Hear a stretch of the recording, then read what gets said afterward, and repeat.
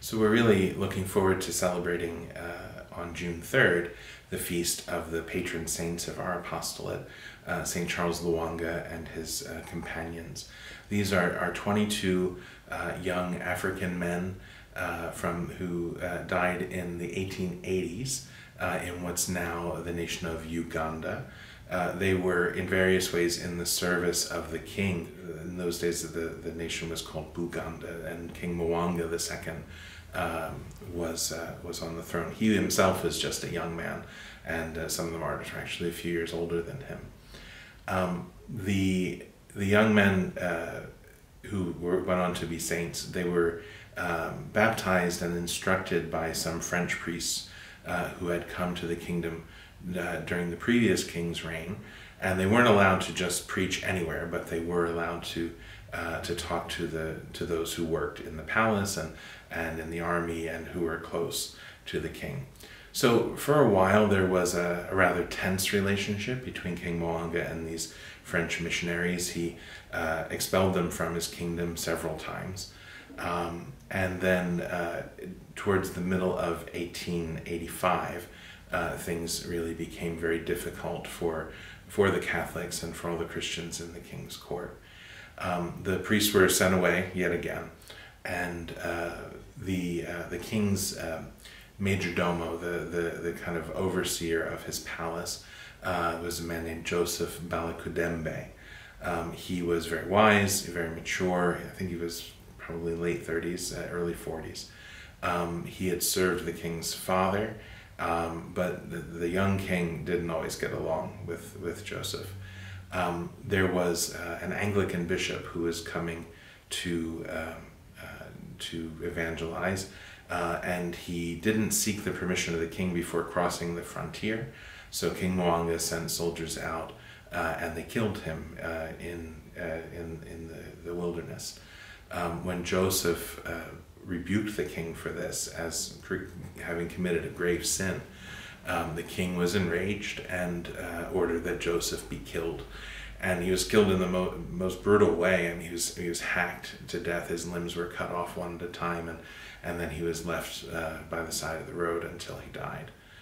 So that was November of 1885, and the next few months just got increasingly tense for the missionaries and for the young Catholics in the king's court.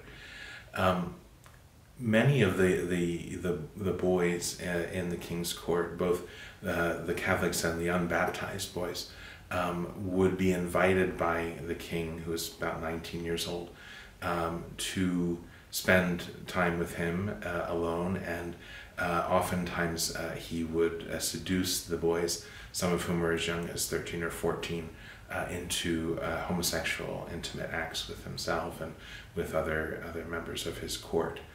Joseph had known that this was happening, and so he couldn't stop the king completely, but he could keep the boys away from him as much as possible.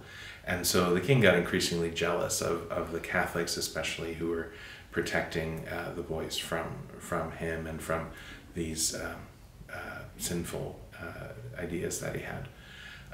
In May of 1886, the king and some of his courtiers went hunting, and their servants expected them to be away for several days.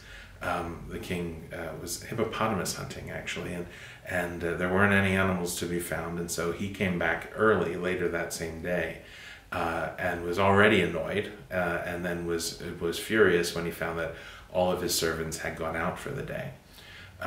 When one of his servants, a young man named Dennis Sebugwayo, came back with one of the king's servants who was not baptized and was the favorite of the king.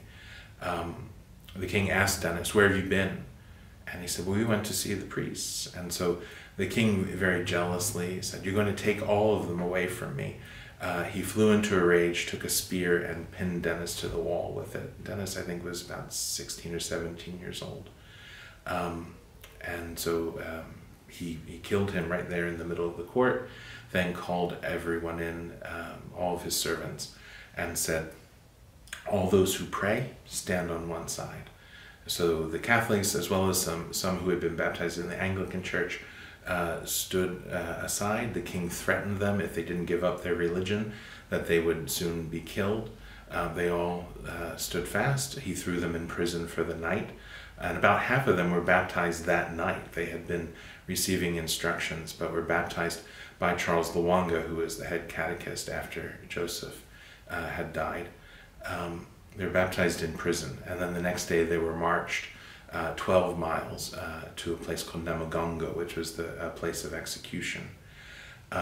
Along the way, each time they came to a major crossroads, one of them was executed at the crossroads and left there as an example to others. So the servants were marched to the place of execution. They were kept in prison there for about a week. And then on June 3rd, about half of the 22 that we celebrate as Catholic martyrs were put to death there by being burned alive. Saint Charles was burned first by himself to frighten and intimidate the others. They burned his body a little bit at a time, which caused great agony. But he didn't renounce the faith. He called out to God and asked God to forgive his executioners.